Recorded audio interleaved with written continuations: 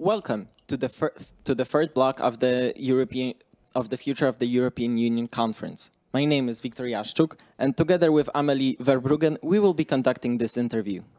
Throughout this block, we will touch upon subjects such as the recovery of the EU economy after the COVID-19 pandemic, the impacts of foreign economies, and the future of the Eurozone in this post-pandemic reality. With a lot of pleasure, we'd like to introduce to our guest of this interview, Mr. Janusz Lewandowski, a true expert on the many aspects of the European economy. Mr. Lewandowski is an accomplished politician and economist, is a current member of the European Parliament, and the former European Commissioner for Financial Programming and the Budget. Welcome. Good morning. I'm ready for action. Sir, to begin this interview, let me ask you a question about the shape of the European economy. What are the main advantages and disadvantages of the European producers? How may the EU market compete with other market powers such as China and the United States? Well, first of all, this is good to have your voice and eventual commitment to the debate over the future of Europe. As for the state of Europe, this is not different from the other continents. All of the continents are really recovering from pandemic. Europe really heavily hit. Europe is no longer a sort of new brave world. Europe was very optimistic after so-called reunification. This was the end of 20th century and nothing from absolutely not corresponding to the fin de siècle climate. Now we have continuous crisis management in 21st century. And the paradox is that all the three major crises were born outside Europe. First of all, financial crisis that was import from US infecting European economy, and European economy really suffering a lot because this is banking credit dependent economy and not so much capital markets dependent economy. Second was migration crisis that is coming because of wave of refugees. Peak was 2015. Refugees from Syria, from Africa. And the third now is global, but also born in China, exported to Europe by China. Good news is that Europe is learning, and we have new architecture of the Eurozone as a result, as a conclusion of the financial crisis. We have asylum and migration funds in the European budget, and also border protection as a result, as a conclusion from migration crisis. And now a lot of inventions, beginning of a health Europe as the conclusion from pandemic crisis. Of course, we are not the strongest part of the world. The main sources of growth are now beyond the European Union. What is expected for this year is the growth ranging 4%. Of course, this is very asymmetric impact on pandemic. It's a pity, but really the same countries which were hit mostly by the financial crisis and refugee crisis, but the south of Europe were mostly hit by pandemic crisis also. But the prospect is to recover in the second half of this year, possibly to return to the pre-crisis level in 2022. The growth should be around 4%. The most important is what lessons we are drawing from the crisis and how to make Europe more innovative, because for sure, this is not the most innovative part of global economy. What is the cost of the crisis due to the national shields protecting from pandemic limitations is, of course, growing deficit overall in the European Union, budgetary deficit, difficult to overcome in the next years, and also growing debt.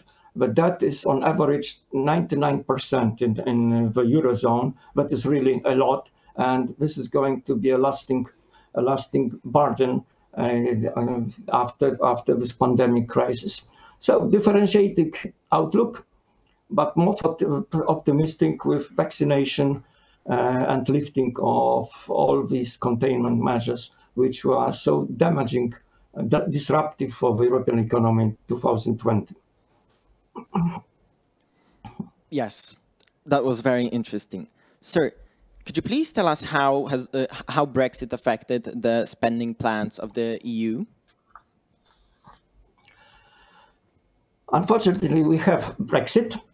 They are leaving the European Union, but what remains is British language, which is language number one in the European Union. Also, although you should probably know that the language of reference when there are linguistic disputes is French. We are seated in Brussels, we are seated in Strasbourg, and French, although not so popular as English, is the language of reference in case of linguistic controversies. Fortunately, this was orderly Brexit and not disorderly, therefore less expensive for Europe and for United Kingdom. Budgetary implications are not the only dimension of Brexit. You know that this is a problem of Poles living in Great Britain. It has geopolitical implications. What was common for us and for Great Britain was also that they were very much market-oriented country, and now we have a lot of protection in the European Union. As for the budgetary implications, UK is contributing as number 3 net payer, despite the so-called rebate that was the contribution of Margaret Thatcher. According to the withdrawal agreement, they should commit to all the programs. This is about I can say my budget, because I was designing European budget for 2014-2020, but the programs should terminate by 2023, and UK is obliged by the withdrawal treaty to commit to these programs. As for the future, we have several models of cooperation with outside world, so-called EFTA, that is European Free Trade Association, that is about Iceland, Liechtenstein, Norway, and Switzerland. They are participating in European programs and contributing to the European budget. For example, Norway is contributing more than 900 million euro annually. And the same should be for British, because they are eager to participate in research and development. They are the big beneficiaries of research and development in the past, of a fantastic Cambridge, Oxford, or London School of Economics, and they want to commit, therefore, to participate. What is a real loss is for you, for your generation, is Erasmus. Erasmus is coming back after pandemic. Great Britain was the most promising destination for many of our students because of this mentioned fantastic schools like Cambridge, Oxford, or London School of Economics.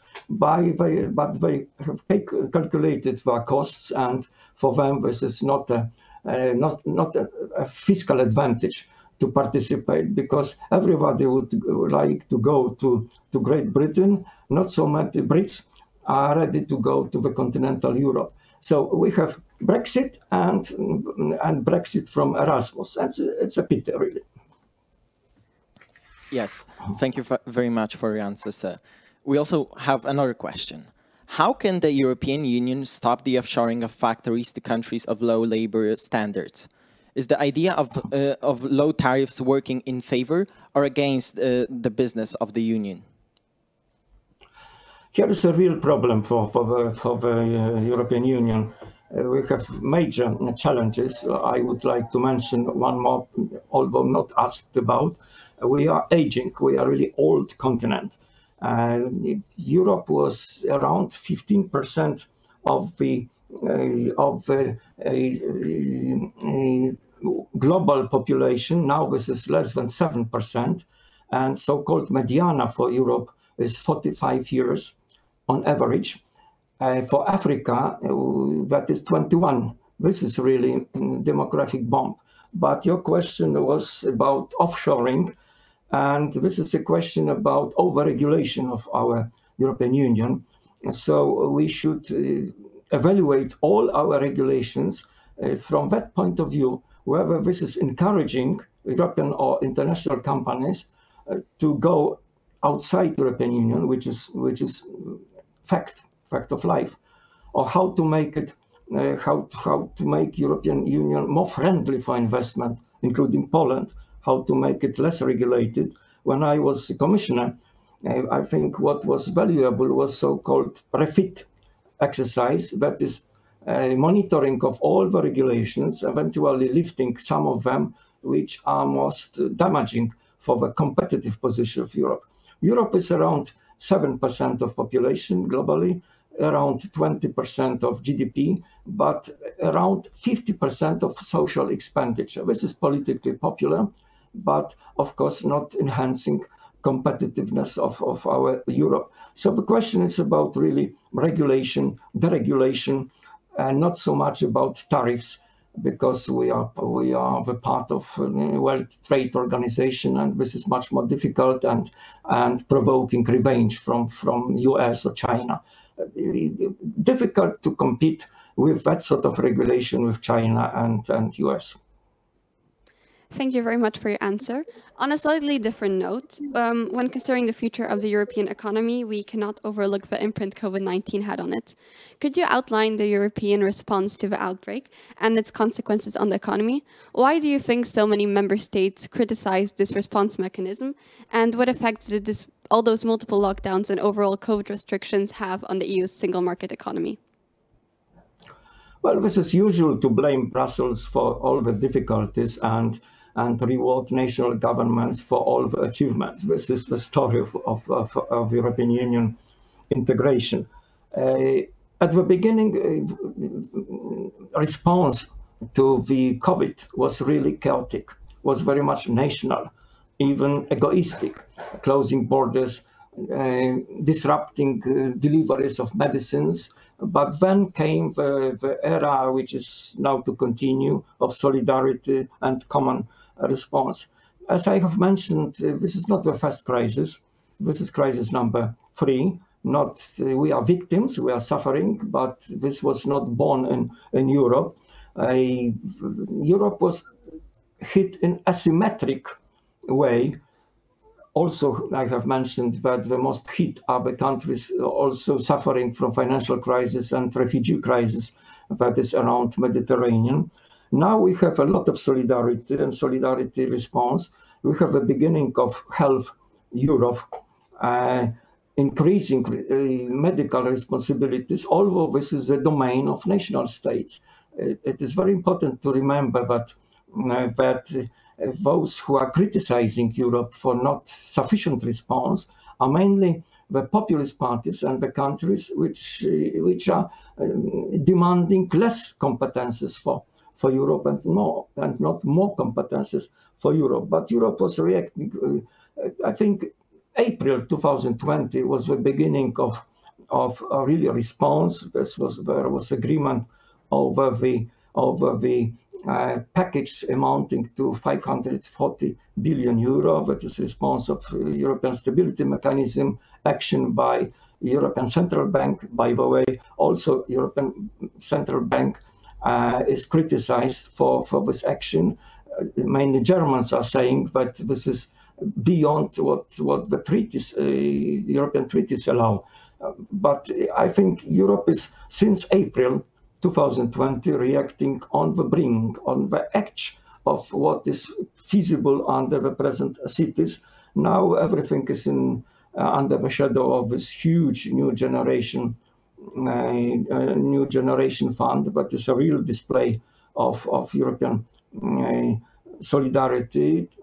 24 billion euro in grants for Poland, 34 in loans cheap loans for Poland. That is a lot. That is supplementing multi-annual budget 2021 to 2027. Much less known And in the shadow of New Generation Fund is very innovative SURE program that is to compensate those who are losing the wages or salaries in Europe. That is 100 billion euro, quite a lot, in loans to the member states, 11 billion euro for Poland alone. So this is not only the response with this famous already New Generation Fund, which is huge, which is without precedent, which means a lot of borrowing built on the credibility of European budget. European budget has highest possible credibility, so I am confident that borrowing already started will be a success story. What is the weakest point of the program known as New Generation EU is really repayment scheme. We need new taxation in order to repay this new generation. And this is going to be your responsibility because repayment starts 2027. So the paradox in this name is that now we are borrowing, we are spending, that is easy to spend, but most difficult is to repay. And this is starting, capital rates and not interest after 2027. So possibly New Generation EU should be responsibility of your generation. Thank you very much. And regarding this, which country do you consider the true loser of the pandemic, and which state may have benefited the most from it? There are only losers. There are no beneficiaries of pandemic. This is really asymmetric shock for Europe. I have to repeat once more that this is really the problem of Greece. This is a problem of Italy, Spain, not so much Portugal, countries so much affected by the financial crisis. And the consequences are rather grave because in many countries, this is fueling populist recipes, populist simplistic responses to the crisis. So we have the rise of populism due to the management of pandemic crisis. This is also a problem of asymmetric shield, anti-pandemic shield. Of course, Germany may allow for bigger spending in this respect, bigger protection, better protection than, for example, Italy and Greece. That is why the so-called New Generation Fund, and especially the major part of this New Generation EU, that is Recovery and Resilience Fund, is so much channeled to the south. Spain and Italy are the biggest beneficiaries of this fund, 3 times as much as grants for Poland. Even France, which was hit also, has more in this fund than Poland. Germany has the same amount as Poland. So clearly, Greece has a lot. Clearly, the construction of this Recovery and Resilience Fund, which is a major part of New Generation EU, was done for the benefit of this most affected countries. There are no winners. There are only losers. The question is to the scale of loss and not the scale of advantage. Okay, thank you very much. And while you had already mentioned a bit about the recovery plan, could you maybe tell us exactly what the EU Recovery Fund is and what possibility does it offer and how can it contribute to a more effective and stronger European Union? Could it be considered a beginning of a new era? This is something without precedent. Europe's solidarity was mainly visible via so-called multi-annual frameworks, multi-annual budgets. This is unique for Europe to have a multi-annual budget. Now this is for 7 years. Now we have the end of what I was designing, that is 2014, 2020. We should terminate soon the programs under this multi-annual framework. The beginning is with this new one, 2021, 2027. But a part of this, as a special response to a crisis, we have this Recovery and Resilience Facility. This is not 100% of New Generation EU fund, but are some other contributions from the potential European Union. So out of 750 billion euro altogether for a New Generation Fund, we have for this Recovery and Resilience Fund facility that is called Recovery and Resilience Facility. We have 672 billion in grants, and we have no, this is all together. But what is making this 772 billion is about 312 grants and 360 loans. And of course, there are some conditionalities. Money should be linked with the rule of law, which is not a good message for the present government in Poland. But first of all, money should be green. In 37%, this is for green investment. I think you appreciate that sort of conditionality. 20% is for digital. So there are conditionalities also for Poland, and we cannot spend without meeting this criteria. There is a lot of, this is convenient fund. In the normal multi-annual framework, we have co-financing. And it might be a problem for some local authorities because they need to take a debt in order to co-finance unions programs. Now, with this new Recovery and Resilience Facility, there is no co-financing. Everything is coming from Brussels. Of course, as I have mentioned, it should be about green investment because the absolute priority for the European Union is so-called Green Deal. So here is competitive advantage also of Europe. That is really good. So that is not only about recovery of European Union, that is also about making it more climate friendly, which is a part of the strategy to making Europe climate neutral by 2050. So the funds should be channeled in such a way that is allowing to reach very ambitious goals of reduction of CO2 emissions by 55% by 2030, making Europe climate neutral by 2050. Fortunately, Europe is no longer alone. Europe is committing around 9% of overall global CO2 emissions. Therefore, we cannot fight the climate warming without cooperation from the other continents. Fortunately, we have Biden and not Trump on the other side of Atlantic, and Biden is also committing US to climate neutrality. China is also announcing climate neutral goals. The same for Japan, for Korea. So now we have a much bigger family to be included in fighting climate warming.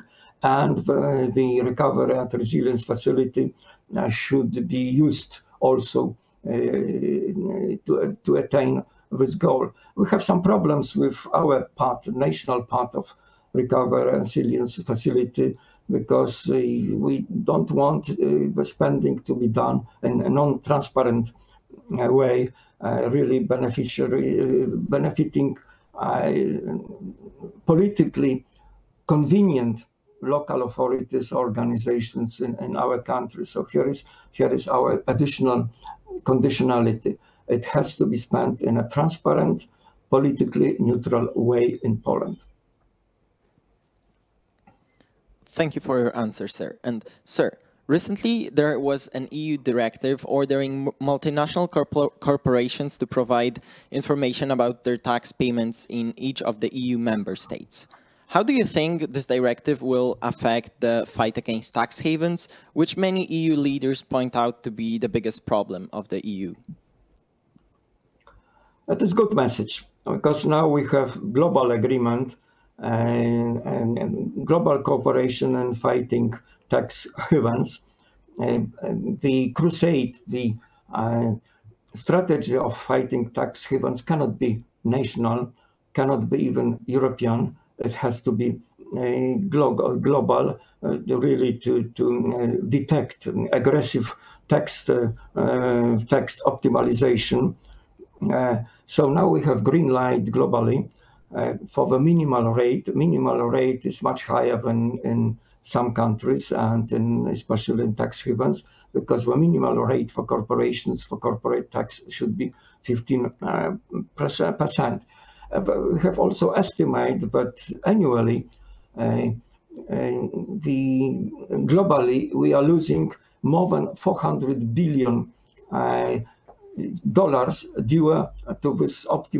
due to this aggressive tax optimization and the presence of tax havens.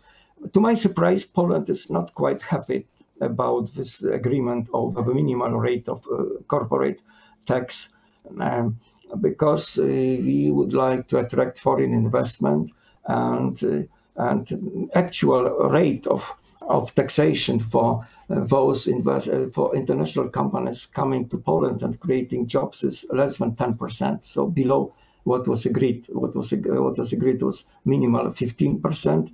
The actual factual rate the international corporations are paying in Poland is 10%. Therefore, Polish reservations as to the agreement, but it has to be global. It cannot be national.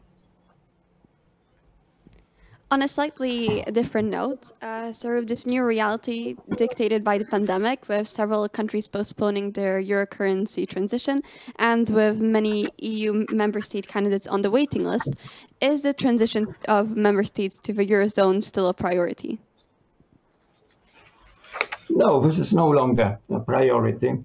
I was really afraid several years ago after the financial crisis, but we could have really two-speed Europe, Eurozone more and more separated from the rest of Europe.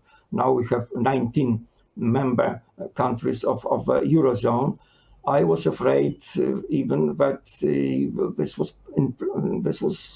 part of the plan for Europe to have separate budget of Eurozone amounting to hundreds of billions of euro. Nothing like this happened, fortunately. We have some money for Eurozone included into the overall budget for 27 countries. There were also plans for separate chamber of European Parliament for Eurozone. That would mean really two-speed Europe on the margins of this core union. I think now this is not quite a priority. I am afraid that Eurozone countries are not quite waiting for Poland or the other countries which are still outside. Some of them have so-called option to stay outside, that is Denmark. Sweden is very much against entering Eurozone. Poland, politically in Poland, this is not feasible to have now a rational debate over euro with clear advantages, especially in the crisis situations. It is better to be safe in Eurozone than outside Eurozone. But the national propaganda nowadays is really creating fears.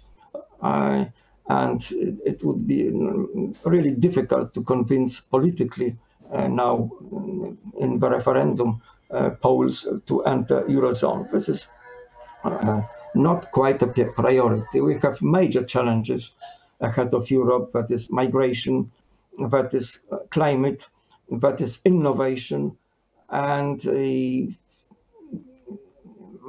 two-speed Europe is not so big challenge for countries like Poland or Czech Republic nowadays. bigger challenges ahead of us, and a lot of learning from various dimensions of pandemic crisis. For example, just to mention one, I have mentioned that we have really a sort of health union, although this was normally not in the competences of the European Union. For example, what is to be enhanced as a lesson from pandemic crisis is so-called European Center for Disease Prevention and Controls. We should have much better early warning systems in the European Union.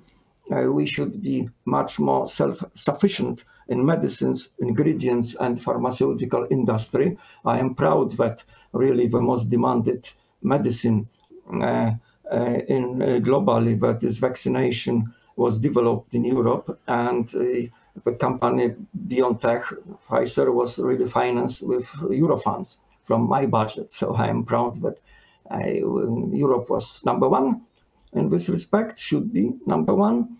And here are the real challenges for United Europe. No longer a strong deepening of the Eurozone. Eurozone was very much developed as the conclusion of financial crisis. We have stability mechanism. We have capital markets union. We have fiscal union. Not so much banking union, because this is still work in progress. Very important elements of this banking union are missing. For example, common European insurance scheme to safeguard the savings of citizens. This is still missing. So still a job to be done. And here are major challenges for the future. Thank you very much for your answer, sir. And we have another question. Europe is often called the pension house of the world. Its GDP growth, it's averaging below 2%, which is low when compared to Asian tigers or other rising economies. So our question is, what are the potential solutions to stop this process and make Europe great again?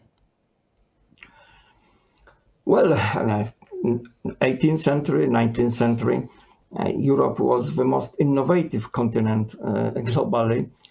No longer, when you see the list of 15 biggest high-tech companies, only American, only Chinese, no one from Europe. The most iconic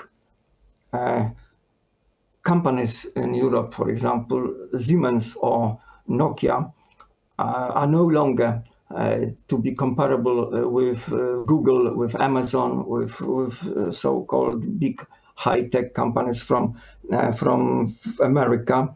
I am afraid that you cannot reproduce on our continent the very unique Silicon Valley ecosystem, because they have everything in Silicon Valley.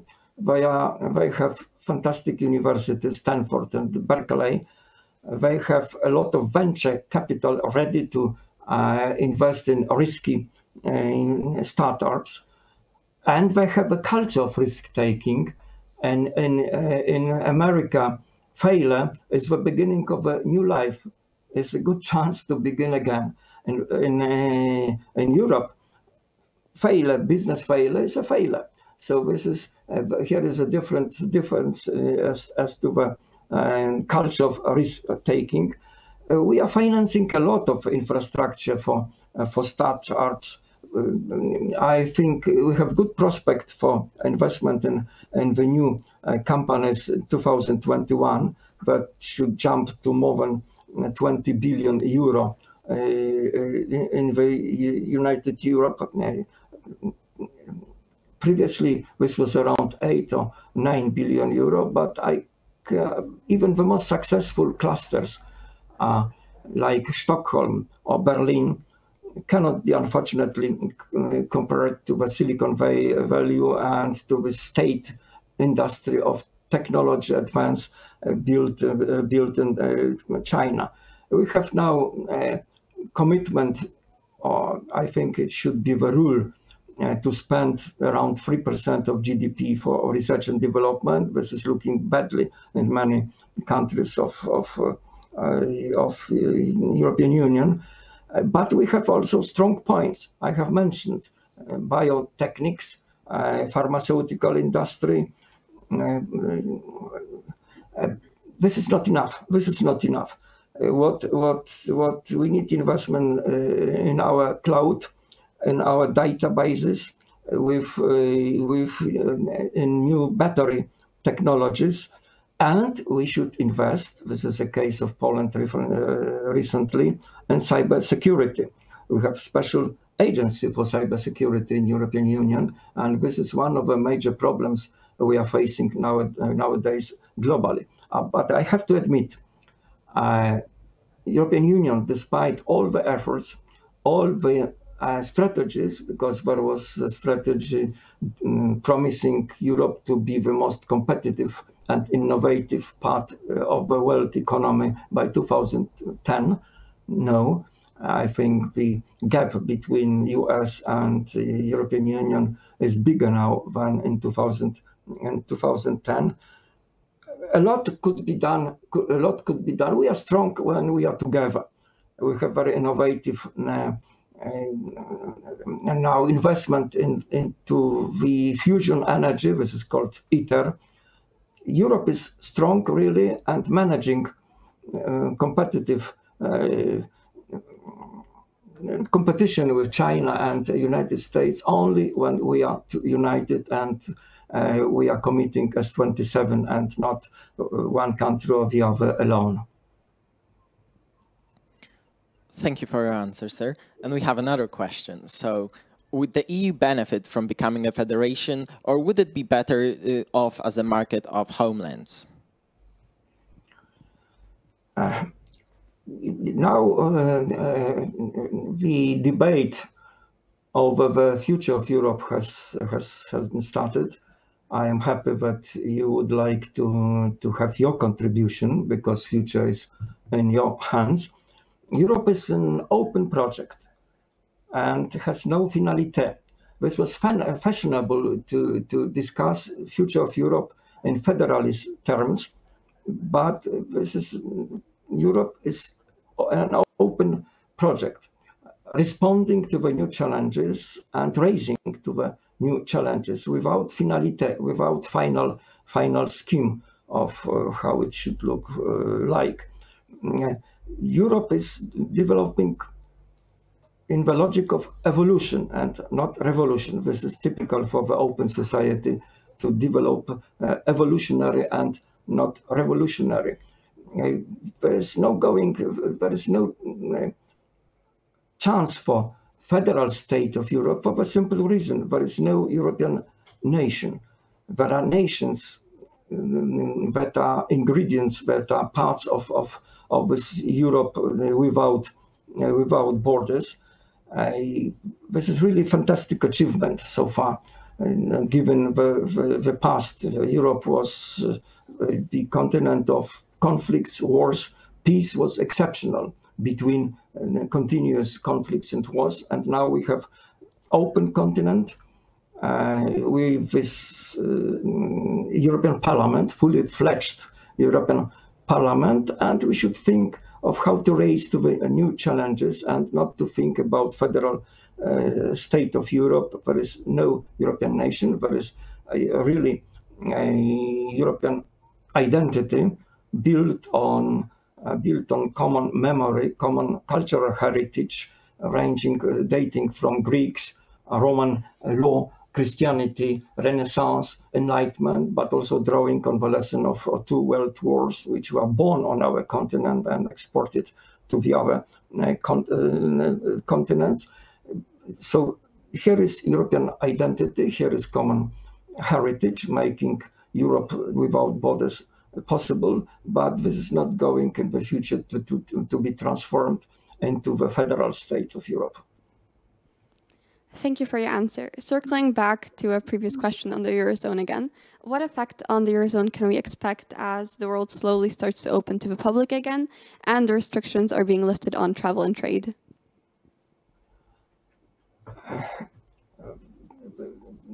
The beginning of response was really nationalistic, protectionist, but this is over. We have learned how to respond to pandemic crisis without closing borders.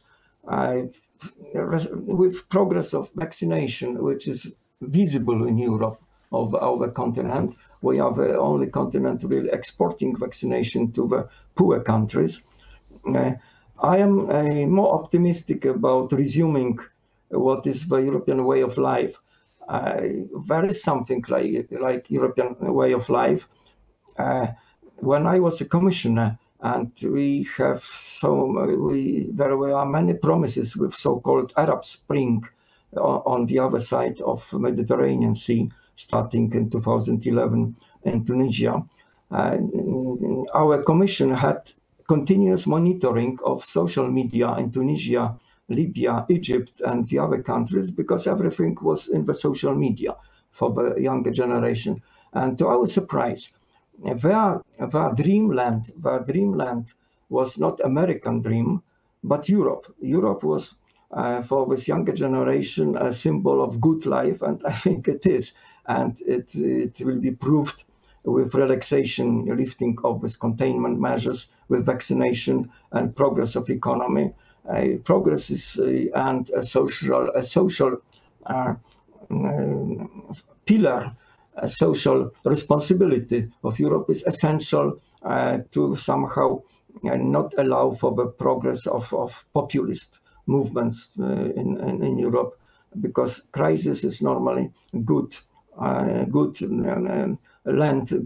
opportunity for the populist parties to deliver simple answers, simplistic answers to the real difficult problems.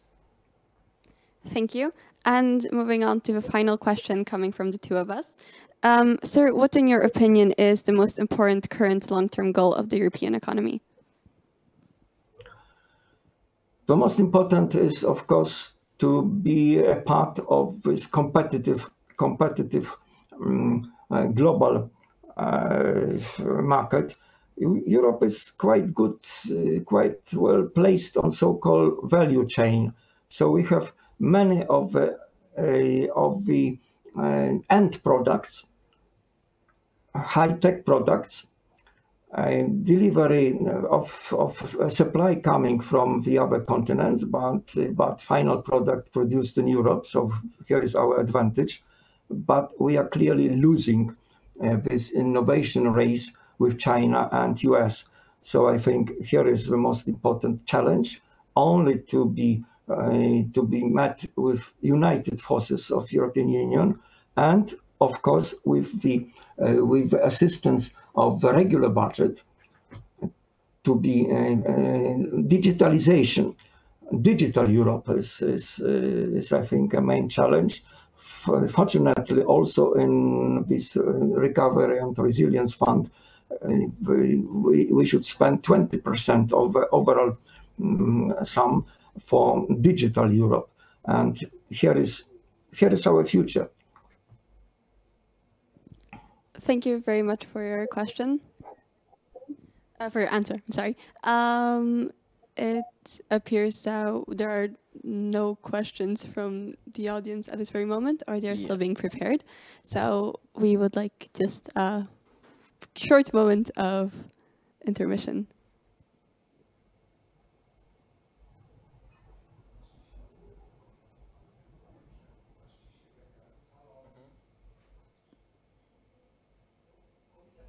It's too hot for a real exchange.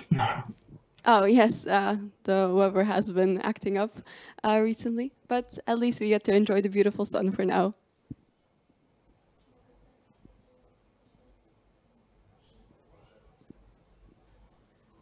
and we have a question from the audience, because tomorrow, during our Model European Council debates, our participants will try to answer the question, which we have already kind of mentioned during today's interview already.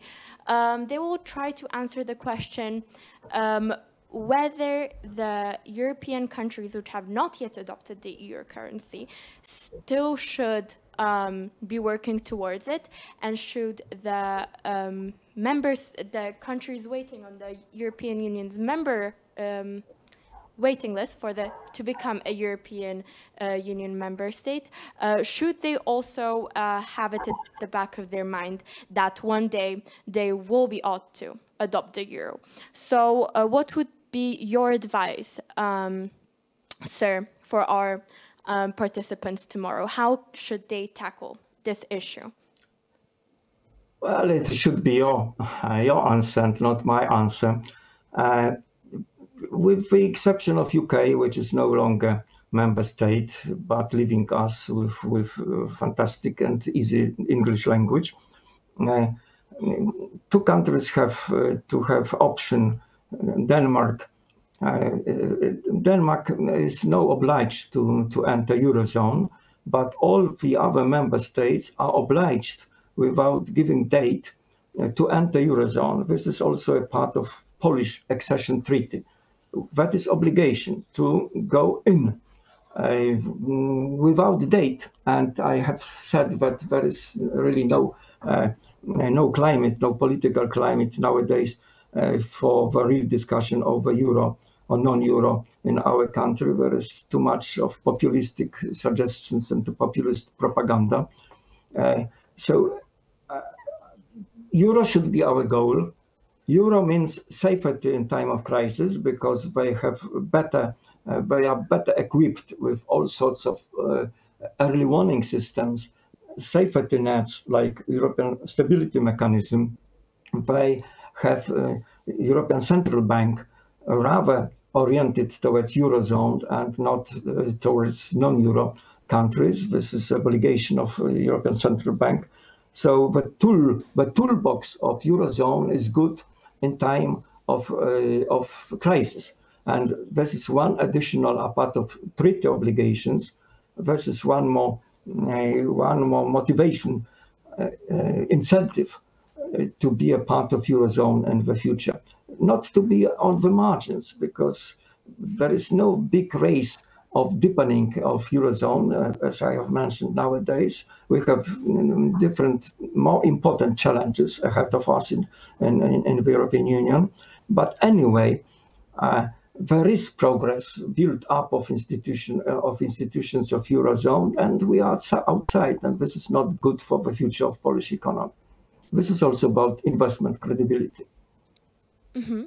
Of course. And one more question coming in from the audience, because during this conference we are trying to focus on the challenges that the future of the European Union will bring to our generation. And recently we see a trend of focusing on making the economy so-called circular. So how will this trend, if at all, influence any trade policies or the economy as a whole? Well, making Europe a secular economy is a part of Green Deal strategy. You probably know that among the candidates for the new taxation to repay new generation EU is taxation on non-recycled plastics. And I am sure that younger generation is fully confident that this is a necessity, because really plastics are damaging our planet. For Poland, this is not quite advantageous taxation.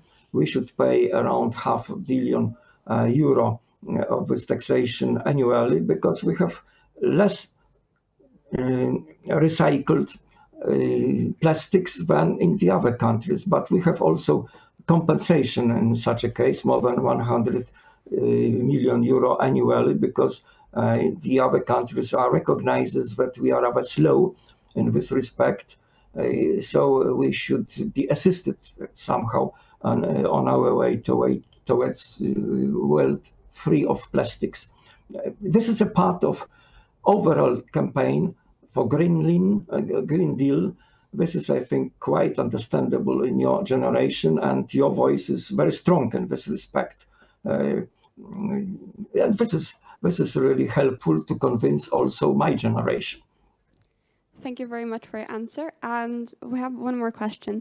Could you maybe tell us a bit more about what the EU economy's place is exactly on the whole world scale, and what exactly is the plan for its place in the world's economy? Europe was a superpower in economic terms.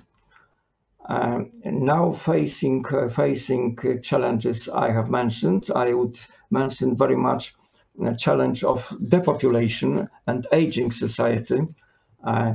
We are not supplied like US with creative brains. Our refugees are possibly desperate and escaping from war, from hunger in Africa. So this is not that sort of migration that is coming to Silicon Valley, because they are somehow collecting brains, and especially in Eastern Europe, we are not only depopulated, but also losing brains. For example, Latvia, since they have started their membership in the European Union, was losing more than 25% of the population. They are moving westwards.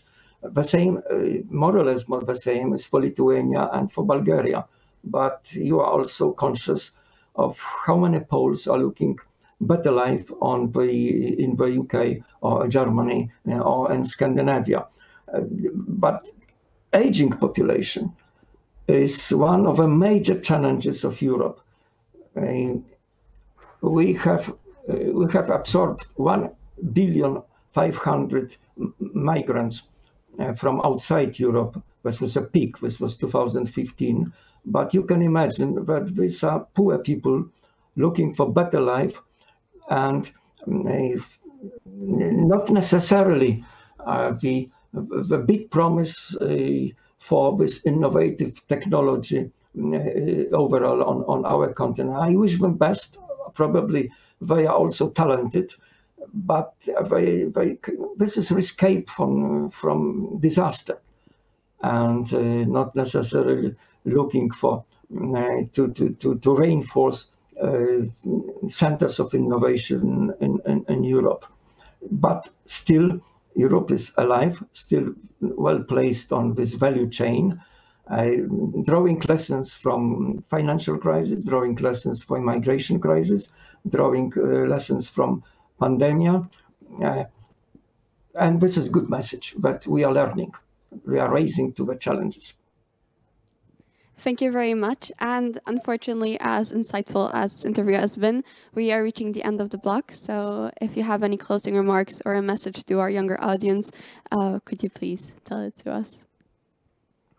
The only reasonable message is that future of Europe is in your hands. Therefore, you should be committed to the debate over the future of Europe, but also European future of Poland is in your hands. The European Union cannot defend Polish democracy or rule of law because this is a construction with the other dimensions. So we cannot. The European Union and European Union institutions are not capable of replacing Polish nation in defending the economy, defending our rule of law and our democracy. Okay, so thank you very much for your answer. And this concludes our blog on the European economy. Thank you so much for all your answers. And yeah, just thank you very much, Mr. Lewandowski, for today. I'm sure we all learned a lot from this interview. Thank you as well to everybody who participated, and we now invite you to the next interview on the subject of the EU Home Affairs, Democracy and Law. Thank you again, Mr. Lewandowski, for all your insightful words, and goodbye. Thank you very much. Thank you. Let's hope that Robert Lewandowski should be effective tomorrow against Sweden.